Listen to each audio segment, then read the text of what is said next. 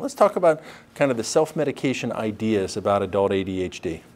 One of the concerns have been that these are people who just want to get stimulant medication and essentially malingering to get stimulants.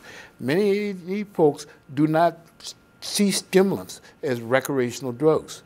They're much more likely to abuse sedative agents such as alcohol rather than marijuana, rather than stimulants.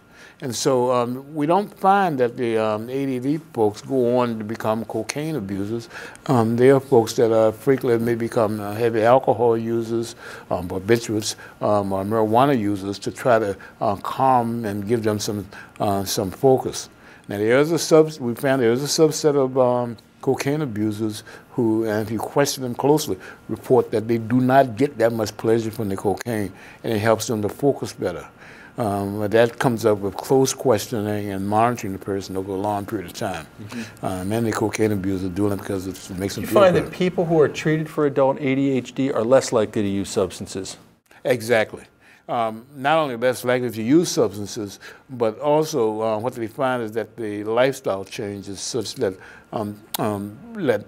it becomes less meaningful. They can get pleasure to everyday life rather than out of the drugs of abuse. It's not always the case, and for people with long-standing substance abuse histories, clearly we have to do much more than that in terms of providing substance abuse treatment on top of the treatment of the disorder itself.